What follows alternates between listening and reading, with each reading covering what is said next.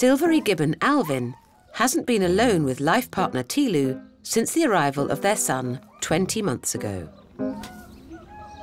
And he appears to be losing patience with hyperactive Eco. It's just play fighting. They'll go through the motions of, like, a fight, really quite aggressive, but they won't actually cause each other any damage. Alvin quite enjoys that with Eco, really. It's teaching Eco how to fight when he's older.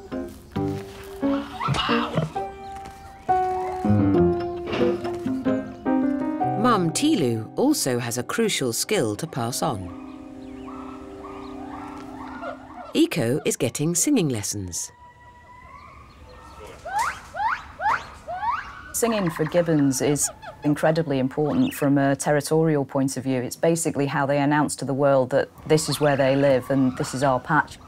So learning that song is a really important thing for Eco. Armed with life skills learned from his parents, Eco is straying further from Mum.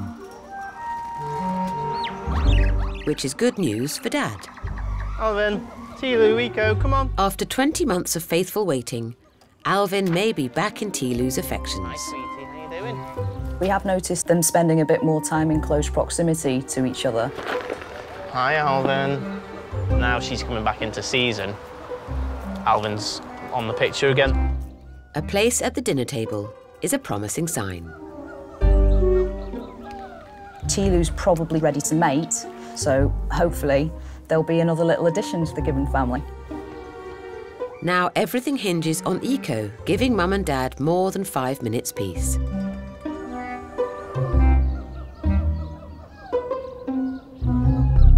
There's a hope that male gibbon Alvin will have more luck at kindling a spark with partner Tilu. Alvin's back on the scene. There's definitely the start of a relationship building up again. Life lessons for son Eco are finally paying off. He doesn't need Mum and Dad around now. He's big enough and strong enough to look after himself. As Eco's grown in confidence and he's quite happy exploring things, Mum and Dad, then that has a knock-on effect. So they're comfortable enough to kind of leave Eco playing around on the inside while they go off to do something else. But Eco is never away for long. So keepers decide to offer nature a helping hand and distract him with some food.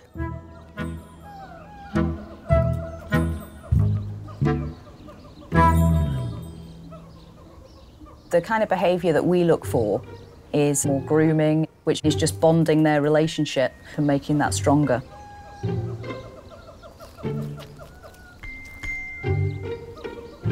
Then you'll physically present to Alvin, which means showing her rear end, if you like, towards Alvin.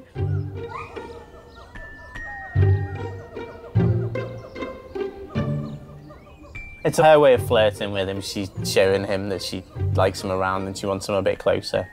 I think he's happy with that.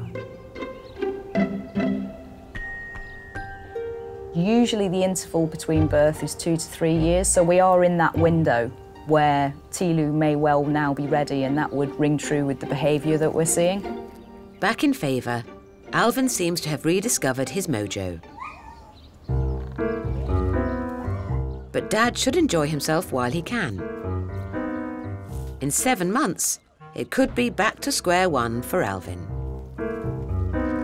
This species generally, they'll live with up to kind of 4 offspring in a family unit. So hopefully we might have a little baby brother or sister for Eco.